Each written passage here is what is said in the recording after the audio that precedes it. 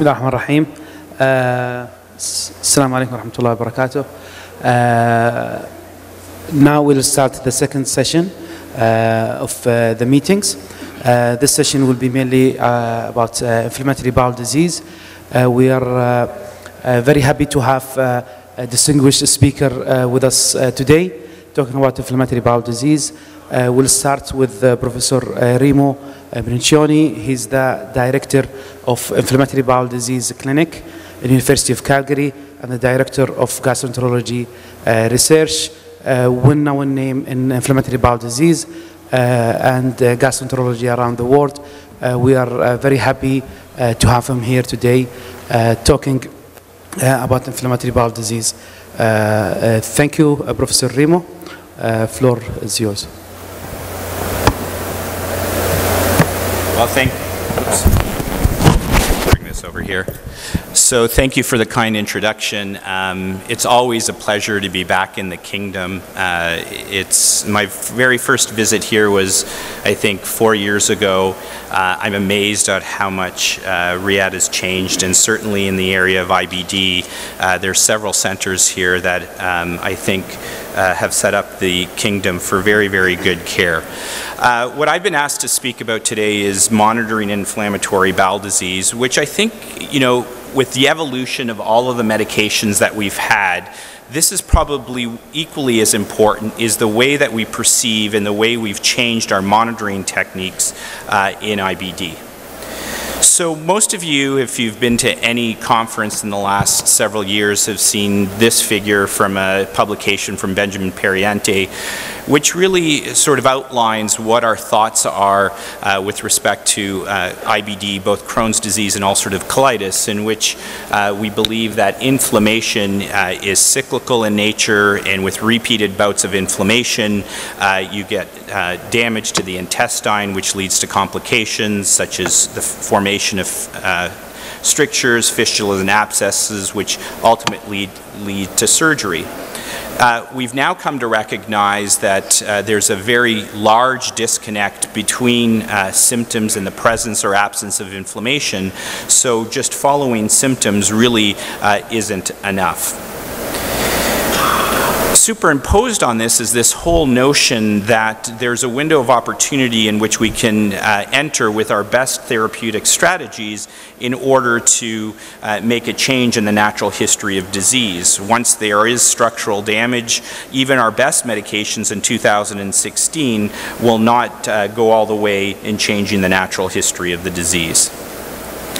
So this is really a diagram which shows what the management approaches are in 2016. There's really 4 cornerstones of management. There's this concept of predictors of disease course and response, where we try to stratify patients. We then think about treatment targets, which the next speaker will talk about. And then we talk about treatment algorithms. How do we treat the individual patient with the medications that we have? But intertwined in all of this has to be a strategy for monitoring the patients, how they're doing when, not only when they're sick and are they getting better, but probably more importantly is when they are asymptomatic, which I will go over. I am going to briefly talk about treatment algorithms because the treatment algorithm that I'm going to show you in the next few slides is really more about a monitoring algorithm than a treatment algorithm. Why do these make sense? If I look out in the audience, most of you are experienced gastroenterologists. You see inflammatory bowel disease. Many of you may be working at the same hospital. But even within a small area, a variation exists in the way we treat patients, especially in therapeutics.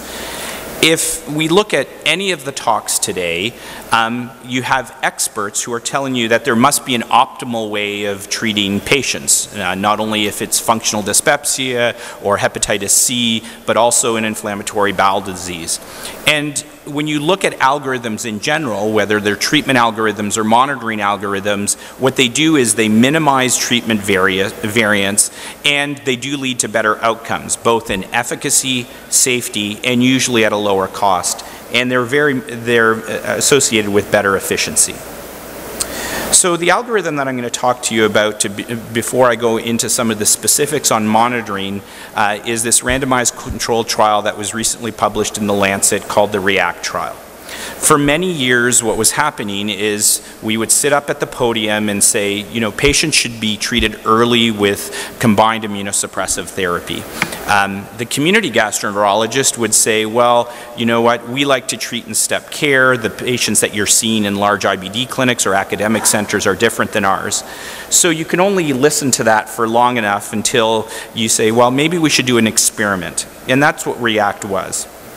It was a cluster randomization trial. So instead of looking at patients per se, where we randomized patients to treatment A or treatment B, we randomized practices to either an early combined immunosuppressive algorithm or conventional treatment. So was the community gastroenterologist could do what they wanted, or the patient, or those practices were randomized to the algorithm. This took place in Canada and in Belgium. And this is the algorithm, and I just want to sort of highlight one thing. Patients would enter into the algorithm when they started on glucocorticoids, either prednisone or budesonide, but the most important thing was they were evaluated. They were monitored on an ongoing basis. The first monitoring point was at 4 weeks, asking, is the patient in steroid-free remission? So we're talking about monitoring symptoms. And then as you can,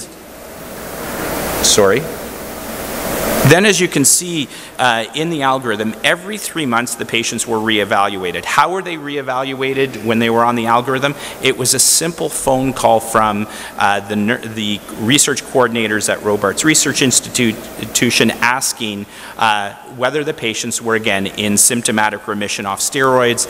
And if you weren't, you were escalated up the algorithm until you met that endpoint.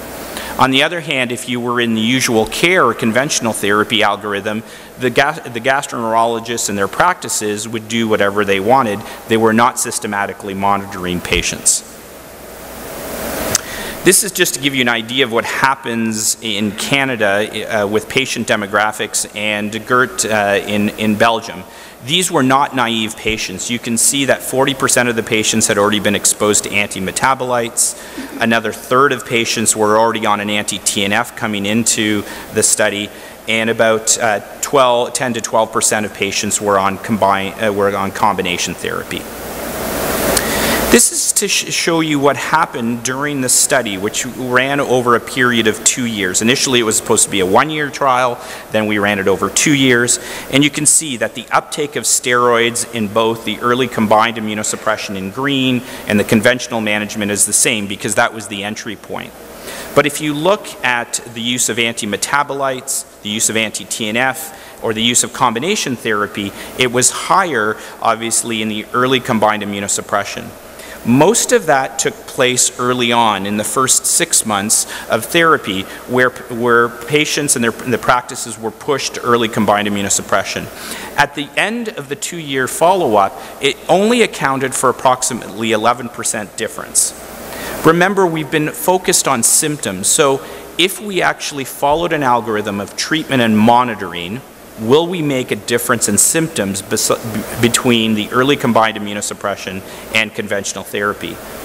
And the answer is there was no difference, either at a year or 2 years. So technically, this is a negative study. Even if you ask the question often, are you in remission off steroids? Or if you advance their therapy because you're asking the question, it doesn't make a difference in symptoms. So why is this so important, though? It's because of these findings. If you look at the end of 2 years for complications or first hospitalization, surgery, or complication, this represents a 27% difference by simply introducing therapy early because you're asking the right questions. And if you look at this very carefully, if you look at the 12-month time point, 1 year in, there is no difference. What you're seeing is what's on the back end. So what you do early on in the decisions you make based on how you monitor patients and introduce therapies makes large differences down the road. The same thing for surgery. You can see that the absolute difference is only 3%, but what we're really talking about is population-based changes, and this represents a 31% reduction in surgical rates over a period of 2 years. So it's really about intervening with the right drug at the right time. In this study, the time to treatment of the biologic was probably the most important predictor of patient success. In this study, we used Humira, which decreased surgery, hospitalization, and complications, as opposed to what the community thought. If you introduced early combined therapy, there was no new safety signal. And I showed you that if you looked only at symptoms, this was really not a great strategy. But it left a lot of unanswered questions. What would be the impact on early disease? As I already showed you, this was a mature patient population who had been exposed to multiple therapies. Would it be different if we looked at patients who are naive to immunomodulators or TNF antagonists? And how about if we did make decisions based on objective parameters of inflammation rather than symptoms? So monitoring beyond symptoms. So another speaker will talk about the targets, and the targets have changed. So more recently we published this in the American Journal of Gastroenterology, which is a consensus statement on what the new treatment target should be. This was the STRIDE consensus under the auspices of the International Organization of IBD. And the consensus target is a combination of clinical remission or patient-reported outcomes and endoscopic remission. So really this concept of treating to endoscopic remission has come to nest in a consensus conference. Other things such as CRP, fecal calprotectin are thought to be adjunct measures but are not really targets. They're surrogate markers for the target. And it's this. So what are some of the things that we can use in these monitoring algorithms? Certainly you can use standard blood work such as CBC. You can use biomarkers, radiology, endoscopy, and therapeutic drug monitoring. I'll talk about therapeutic drug monitoring in an upcoming talk. The thing that we need to think about, however, is what is the timing of doing these tests and the monitoring, and how do we track them? Unfortunately, if you look at tracking, we're not very good in our clinical practices. If you looked and audited a practice and you said, I'm doing CRPs to track my patients to see if they have active inflammation, only about 1/3 of the CRPs that are abnormal are acted upon, meaning another test is ordered, a different test is ordered, or you're reacting and changing medications. So one of the important things when we talk about monitoring is if you're going to monitor, especially for subclinical disease, you need to be committed to actually act on anything that you're monitoring if it becomes abnormal. There's many reasons why we want to do this. It should improve treatment decisions so that patients do receive the right treatment at the right time. We want to optimize treatment quickly, and we want to intensify treatment when it's appropriate. It should improve patient outcomes and potentially change the course of disease. So what we're looking for is a non-invasive marker. I told you that the target is endoscopy now from consensus, endoscopic remission, but obviously due to resources and patients' acceptance, it could be difficult. So we should have markers that are well correlated with intestinal inflammation and lesions. They should be able to predict flares. They should respond to therapy if appropriate. They should be user-friendly and affordable. If you look at what we have available, the two things that come out that are practical in 2016 are both fecal calprotectin and CRP. They meet all of those criteria that I've just outlined as monitoring tools in our patients with inflammatory bowel disease. I'll go through this quickly. Most of you know what fecal calprotectin is, but if you look at all of the data that's available, you can see in Crohn's disease there's a correlation with endoscopic activity. There's a correlation with endoscopic activity in ulcerative colitis. If you look at patients, it can predict relapse in both Crohn's disease and ulcerative colitis. And in this study, which was the STORY study, the fecal calprotectin rose approximately 6 months before the patients had a symptomatic relapse. And there's a whole host of studies that are shown on this slide that show that if you, whatever treatment you're using, that the fecal calprotectin will respond at a population level to treatment if the patient's symptoms are improving. And more recently, Emily Wright published this, which was a subgroup analysis of the POKER study looking in the post-operative patients where if you use a cutoff of fecal calprotectin of greater than 100 micrograms per gram, it actually predicted Rückert's lesions of I3 or I2 and greater. If you combine a CRP and a fecal calprotectin, it can actually predict mucosal healing. And we're just about in the midst of a publication called the PREDICT study that's looking at not only fecal calprotectin and CRP, but other very routine laboratory parameters which will predict mucosal healing in your practices with a sensitivity and a specificity of around 85%. This is just to give you an example of monitoring. This is a study of 178 patients who were in clinical remission, and they looked retrospectively at patients who had an elevated CRP and then looked prospectively to see what happened to those patients. You can see that in the patients who had an elevated CRP over the next 800 days, 37% of those patients were hospitalized compared to 7% of the patients who had a normal CRP.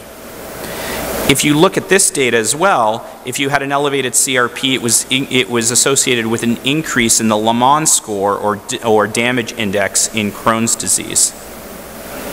We can obviously use endoscopy. I think another speaker will talk about that, so I'll skip over the next few slides. We can use radiology. The problem with radiology is that CT is associated with significant radiation. Depending on your jurisdiction, it's difficult to get MR enterography. Many of you know in Calgary we do a lot of small bowel ultrasound, both through our radiology department and within the clinic.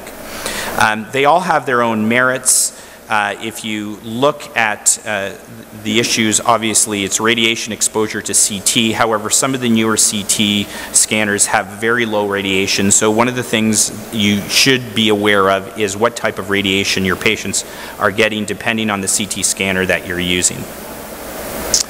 MRI probably is the most sensitive and specific in the right hands. It has signatures that show disease activity as well as complications of the disease. It's obviously very good at detecting fistula and abscesses with all these different parameters. And you can see here on the right-hand side a very nice depiction of a stenosis and pre-stenotic dilatation with thickened bowel. And I won't go over ultrasound today. But if you look at the different modalities, whether it's ultrasound, CT, or MRI, the accuracy as far as the sensitivity and specificity is very similar, but you have to remember what your own radiologists are good at. The same thing for complications, sensitivity and specificity of all three modalities are quite similar, and for the diagnosis of stenosis. But once again, I think if you're looking at imaging, it does become a cornerstone of disease management, but it is more important than endoscopic evaluation because it gives you more information, but you need to know your capabilities and you need to know and trust your own individual radiologist because they are not all created equal. So in the last 3 slides, I'll just tell you what I do in clinical practice. So if I have somebody who's flaring, what do? I do standard blood work, a fecal calprotectin, a CRP, platelet count. We always do a baseline endoscopy or radiologic evaluation in these patients because if you're using surrogate markers, you want to anchor it to one of these tests. We do it before starting treatment and during treatment, and then after 1 month and at 3 to 6 month intervals until the patient is in remission.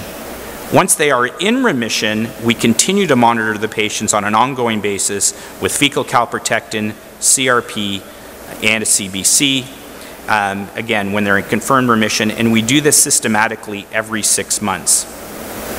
In the future, we may be seeing some self-measurements, and several of the companies are looking at self-measuring of fecal calprotectin.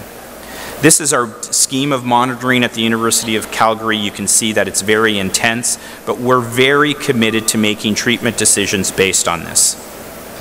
So is it going to make a difference? This trial, which is monitoring based and changing therapy based on objective monitoring called the CALM trial, has been fully recruited. It was a trial that randomized 240 patients who started on steroids either to conventional monitoring with a CDAI or tight control, which was a CDAI and a high sensitivity CRP or fecal calprotectin, and then we were looking at mucosal healing. And then probably the sort of ultimate in monitoring is the REACT-2 trial. So this is taking that algorithm that I outlined at the beginning of this talk and comparing it to serial colonoscopies to escalate therapy. So patients will either be randomized to the treatment algorithm or to the endoscopic algorithm, and we will escalate therapies based on ongoing endoscopic activity. So this is really setting up the treat to target concept that Mahmoud will talk about. But there's several key do's and take-home messages. You should measure and record baseline parameters to ensure that you can track your disease activity accurately. You should adopt appropriate monitoring for different patient situations, and you should monitor regularly. You should measure these monitoring parameters accurately and precisely, and what we want to do is achieve tight control. The days of relying on symptoms to monitor disease activity are over. You can't assume that symptoms relate to active disease. We shouldn't be taking shortcuts in these patients. And if you work in an area like I do, if you're doing endoscopy, please give me a good report and describe what you're seeing so I can actually follow them up in my practice. With that, I'll end. Thank you very much.